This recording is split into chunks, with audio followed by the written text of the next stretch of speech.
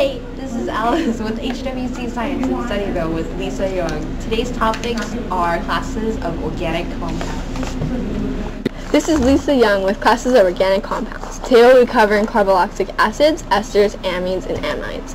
These compounds are usually found in foods or in everyday necessities. So now we have on location the very famous Charles Inchel, the organic compound hunter, with assistant Janice Ho. To you, Charles. Hello everyone, this is Charles Inchel. I'm the organic compound hunter, and this is my assistant Janice Ho, and we're here at Safeway looking for your carboxylic acids. And let's head inside.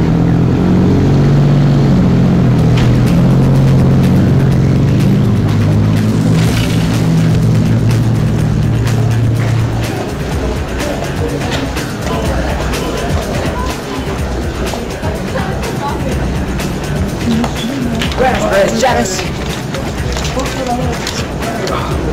Alright, Janice, how about you tell our audience what the chemical formula is? C6H5. Cool. Alright, let's go.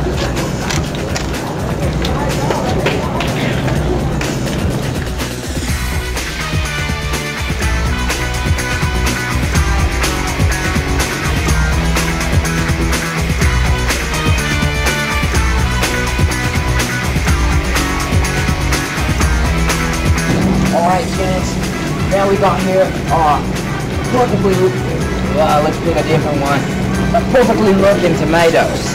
Now, these contain ascorbic acid. Now, how about you give them a little more details with that chemical formula? C6H8O6. That's right. Nice job, Janice. Let's go on to our next one.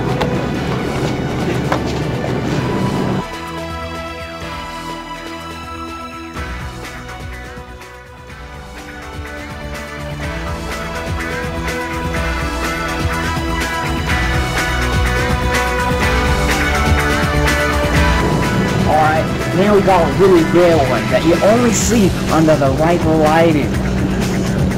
Okay, back to the apples. Alright, Janice, let's give them some info. Apples have oleic acid. Now, well, the chemical formula is kind of confusing, but it's right around here.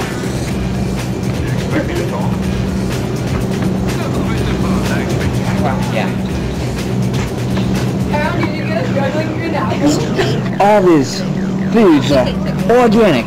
See, the label's organic. Organic. Organic. That one's not organic. Organic. The team searches for the next target, citrus fruits. Here, you can see the organics in the produce section.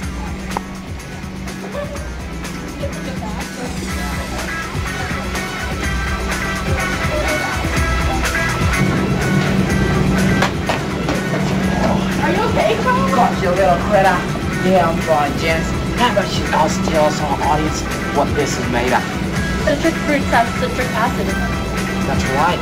And the chemical formula for this one is also... Actually, that's okay.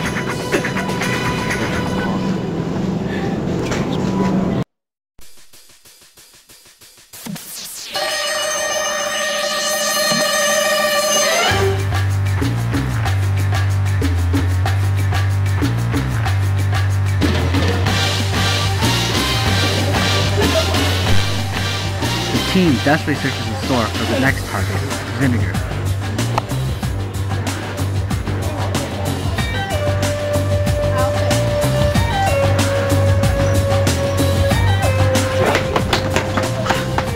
Sugar! That's not carboxylic acid. Yeah, let's go. Formally got this critter, Janice. Now let's give him some info. The acid in vinegar is... And the chemical formula is right about there. Right about there. Alright. Just let this one go now, Janice. You know, let's keep those. Alright.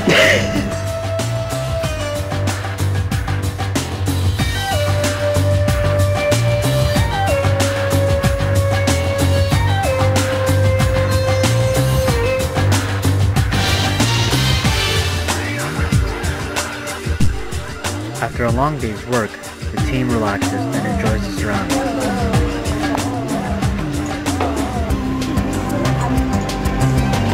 It's right there, like putting change in the fountain. I'm gonna go take that change.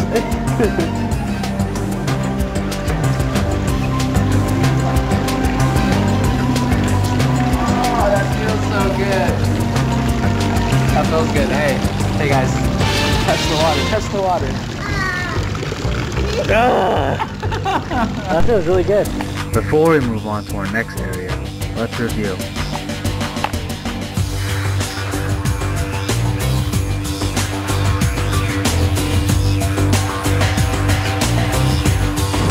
Alright guys, let's go inside and look for some carboxylic acids.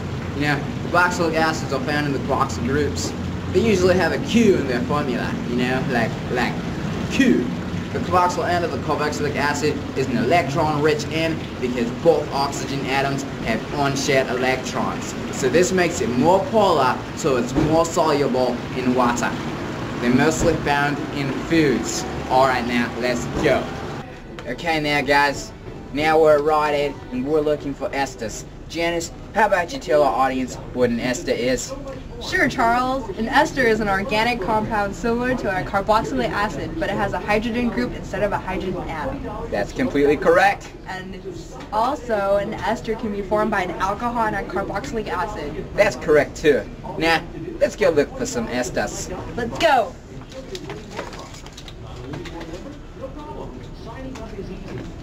Charles, look, I finally found an ester. Good job, Janice. Esters usually make fragrances. Whoa, it smells like pineapple.